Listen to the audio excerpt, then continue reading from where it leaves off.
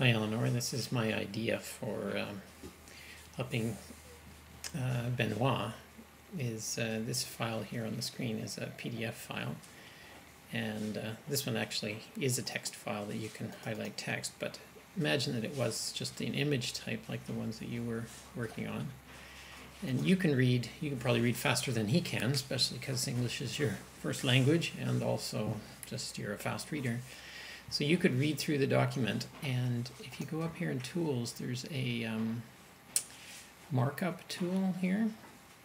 So you can, and an annotate tool. Actually, I guess you can't mark up if it's text, but you can annotate. So you could add notes or links or rectangles and ovals. So you could, I wonder what, well, let's just do a rectangle. So say, this, I don't know if there's the word innovation in here anywhere, but let's say we're doing the partners. So you could do something like that. And then you can either, you could do Control, that's the little hat, and Command R and do it again. So I'll do Control, Command R, and I get the little thing, and I look for the word partner again.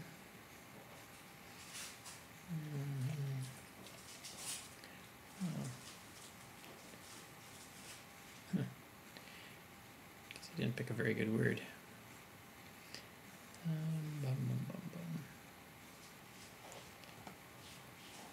Well, let's just do another one like that. Anyway, and